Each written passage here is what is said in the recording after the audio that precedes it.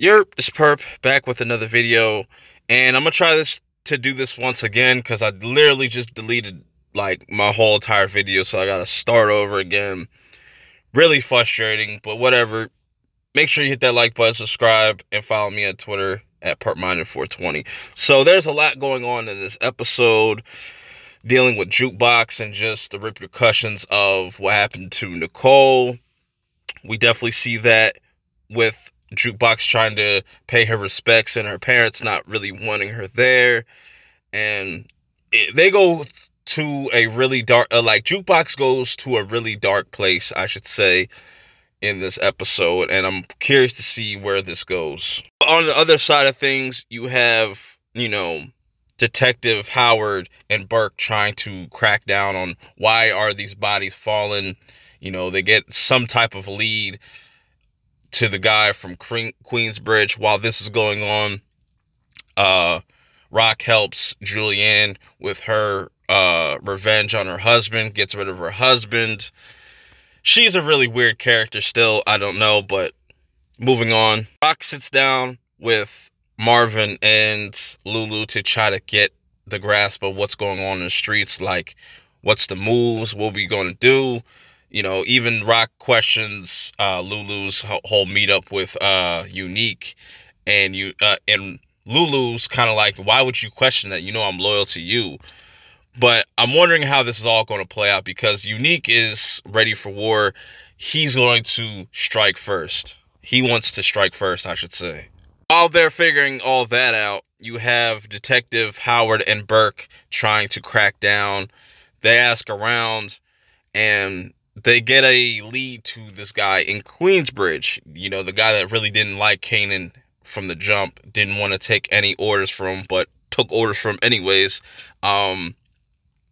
He pretty much folds like a napkin, tells him exactly who, made this product. It was Kanan. So that puts a target on Kanan's back. And I feel like Burke is going to kind of put two and two together with Howard and kind of, throw him under the bus, because she likes to play by the rules. He doesn't.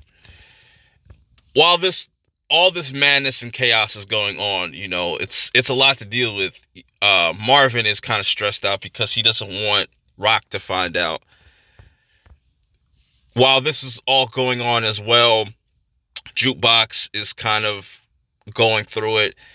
Even goes as far as breaking into Nicole's house just to watch the tape of them singing. That was really depressing. We'll get back to that shortly. Lulu's starting to make some really big business moves. Pretty much bullies Crown into taking half of ownership of his label. I'm curious to see how that's all going to play out, considering how this episode ended. But we'll get into all that. Let me know how you guys feel about this in the comments below if you've seen it. Howard is able to track down Rock by pulling her over, saying, like, if you don't follow me and come with me, I'm going to go lock up Kanan. So this is where we get a lot of information about DEF CON. DEF CON supposedly was left-handed. I like how Rock really worded that and was kind of using Rock as a front. We also find out that Rock got pregnant by Howard at 16. He thought she was 17. And that kind of just changes everything. And he uses this whole opportunity as leverage, saying, I want time with my son. I want, to spend time with him, because he knows his days are numbered as well. And he's willing to, like, let it out that, you fucked with a cop, so people are going to automatically label you a snitch, kind of. So, when you're in trouble when your mom calls you by your full government name. And this really turned ugly, and I think this is going to be a real turning point for Kanan's character as he finds out that, Rock was the one that killed D-Wiz, or got him killed. And finding all this stuff out about Marvin, he used to be a drug addict. That's why he's not in control of anything anymore. Pretty just really lays it in on Kanan. Kanan just storms out. Now, there's a scene of Lulu following Unique. He takes something from his car, and I'm wondering what's that all about. I don't know. That was kind of random to me. Rock confronts Marvin about the whole Kanan situation, and it's just, she's furious. She wants nothing to do with him.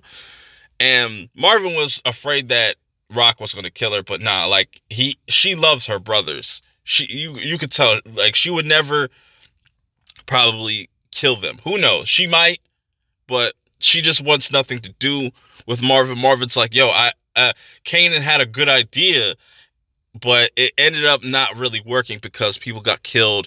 And I'm wondering, you know, how this is all going to play out. Let me know how you feel about this scene in the comments below. Going back over to Nicole's house, Jukebox is just there. She doesn't even care if she gets caught. The dad tries to warn her, like, the mom called the cops. You gotta go. She doesn't care. The mom even said, yo, we lied for you, saying, like, she got it somewhere else, which is kind of weird because of all the hateful things that she said to her. She probably just said it out of anger and just being upset, not really knowing her daughter. I don't know if they're ever going to be able to, like, fix that bridge, but I feel like that bridge is burnt. Deneva is pretty much out of here because her mom died like a month ago, so she's in foster care. Kanan was going to go over there, and I think to tell Deneva that, you know, my mom was the one that got rid of D-Wiz.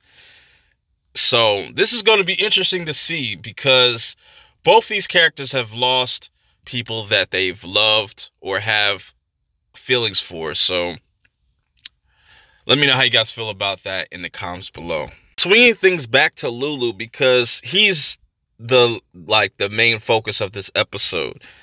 You know, he's half owner of Bulletproof Records, and now he got the girl.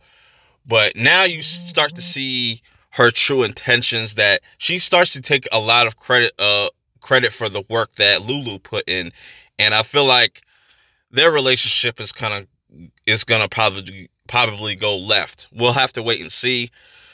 Jukebox is able to get out of police custody and stuff like that because they got a call from the higher ups. Basically, Howard said, you know, let her go. She is able to get loose. Going over to Marvin, we get reintroduced to Tony again because, you know, she hasn't been seen since earlier in the season. You know, Marvin needs to get some stress off. They kind of get into this argument. Now, the thing about Tony is she's working with some cops because she's got the pressure on her to kind of snitch. And Symphony sees this, and I'm wondering how Symphony is going to kind of handle this information. Give it to Rock directly, or is he going to give it to Marvin directly? Because, man, this chick is trouble. She could really do some damage if, you know, if Marvin's not careful. Then we get to a scene where Rock is meeting up with the new plug. I'm drawing a blank on Julian's, you know, cousin's name. I'm drawing a blank on it, but he seems like he's 10 steps ahead of Rock as well, because he starts to ask questions about the cop, Detective Howard, and what's her relationships with him. And she pretty much says, like, look, I did a favor for your cousin, so you should know that I'm good. And I'm wondering if this character is in any way, shape, and form connected to Lobos. Let me know how you guys feel about that. And in the background, you have Unique getting ready to make a message or send a message to Rock directly. Now, here's my favorite scene of this episode, because I feel like right here is going to be the turning point for both Kanan and Jukebox. And here you think that Jukebox is going to go off on Kanan, but she doesn't even blame him. She blames the environment, just where they grew up at, how it just can snatch people that you love away from you just as quick. So it's going to be interesting to see where they take these two characters going into season 2, because we've been focusing a lot on, like, Rock and just her organization, the organization that they're most likely going to pretty much take over. So the episode ends with Lulu kind of just taking the night off. The phone's blowing up. Rock's trying to get in contact, but it's too late. Unique's boys there, light up the house, throw cocktails and stuff like that through the window, so he gets trapped within the house. Marvin gets there just in the nick of time to get him out of the building. Don't know if he's dead. I don't think that Lulu is dead. That would be a crazy death, just to come out of nowhere. But I feel like Lulu has still a lot to do before he actually gets killed. Because you remember Kanan, he also was like pretty much burnt alive, but still survived. So yeah, man, I think this is going to bring Marvin and Lulu closer together, especially Rock. I think this is definitely going to be a declaration of war. It's going to get bloody.